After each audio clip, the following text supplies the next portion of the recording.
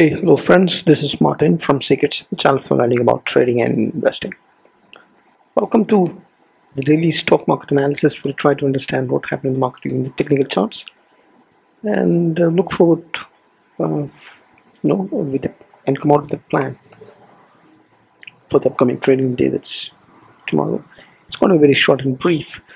So we had a flat close today. Markets are basically consolidating. Let's see the charts and then summarize it in a slide. Before that, if you're not subscribed, subscribe with friends, colleagues, and pass it on to more so it reaches out. Thank you. So this is a wrap up. We'll come back to this after having a quick look at the market. So this is the daily charts of the Nifty that you're seeing here. It's an inside bar. The candle is formed well within the previous 2 days candle. So it's consolidating inside bars. It's absolute consolidating, and it's closed flat, absolute flat, right? Less than 0.2% lost. Look at Bank Nifty. It's even more troublesome. It's indecisive, dodgy, absolute indecisiveness is there. Right? Very flat close. That's what has happened. Now, from the previous day's analysis, we know that Nifty is much more bullish than the Bank Nifty. It has taken out the swing highs. The price patterns are now breached the lower high, and it has broken out of the trend line.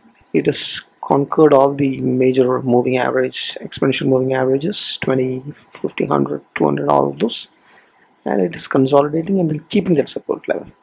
All right, so it's ready for a up move. But look at Bank Nifty. The Friday it did a nosedive, losing the 50 and 100 exponential moving averages, and in fact it lost the 20 exponential moving average also yesterday, and it could not reclaim that back today, and it has formed very indecisiveness. There's a big fight between the bulls and the bears. That market is indecisive. Anything could happen here, and it's relatively, the big gap that is formed here is relatively much weaker than the Bank Nifty, right? Although all the major sectors are moved up, it's Bank Nifty that's dragging down the market, and it's consolidating Nifty that you see there just because the banks are indecisive. That's exactly what it is. Now for the Nifty, if you look at the levels for the next day, there is a gap here which is untouched, right? A few inches away it reversed previous day. So that's at 18,878 something. So that's the first resistance to be taken out. If that's cleared, 8,900 obviously it's rounding number, then 20,000 rounding number. Then you have a gap that's coming at 20,100, and then all-time high levels. So resistance upside, downside. You would have supports at 19,600, 19,500, 19,400, 300 likewise. Right. But the major support would be at the moving average conference of the 50 and the 9,500 could act as good support. If that is breached, then you go back to the 19,300 where you have a gap that's coming here, precisely 19,275, 19,175. That's near to the 9,200 also as part of support. That's reasonably we have to put, but absolutely consolidation after a big breakout from that resistance zone is what you see with Nifty. And Bank Nifty, that's where the trouble, and the immediate resistance to clear the gap that is formed. That's at 44,064. So 44,000 and is going to be a very good resistance upside.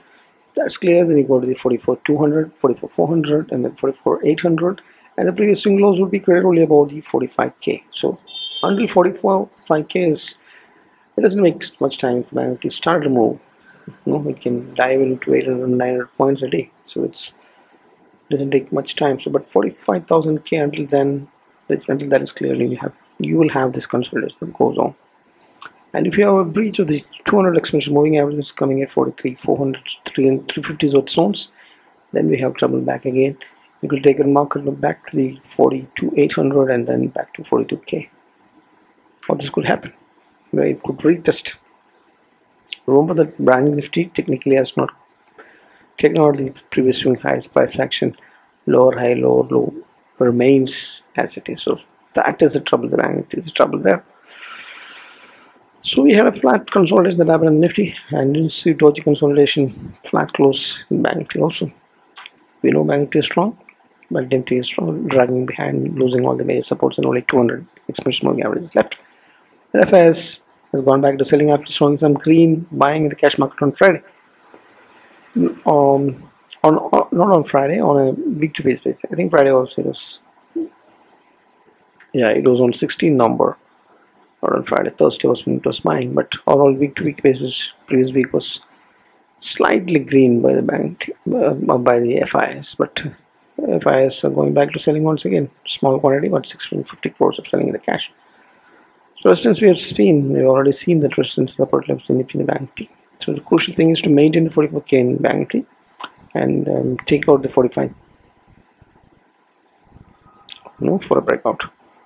And clearing the 9900 would be the first task, and maintaining the 9500 would be the second task for the Nifty. This momentum was slightly slipped. If you see, you can see that momentum has slipped slightly on the Nifty, which was in the bull zone, slightly slipped. So momentum slip is there. That is even deeper on the Bank Nifty, but trend remains positive in the case of Nifty, but trend is negative in the Bank Nifty. So momentum and trend having trouble in the Bank Nifty. VIX has spiked up slightly, a little more, so 12.15. VIX is slowly and steadily moving up. So it's in the low vol regime, still maintaining that. But in intraday, it used to be very volatile in the previous weeks. So using prices of green, dollar has cooled off, gold also has cooled off, but the crude and the rupee USD/INR, that is spiking up. That's trouble. Crude and rupee moving up is trouble. Using prices of green so far, it has made 3 weeks of pick up or breaking move, following the inflation cool off.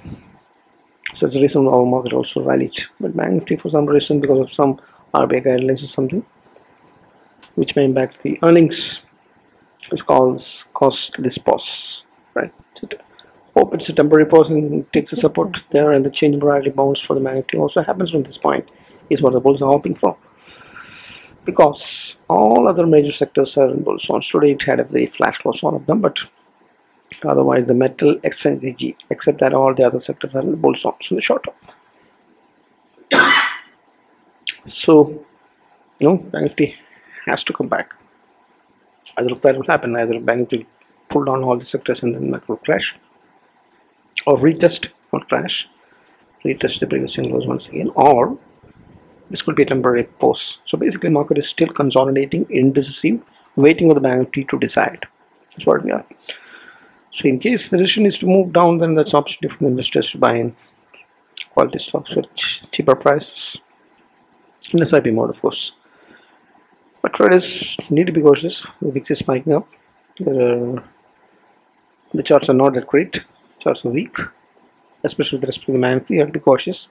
Direction is not completely confirmed without the Bank Nifty also coming in line. So you have to be extremely cautious. Position size properly.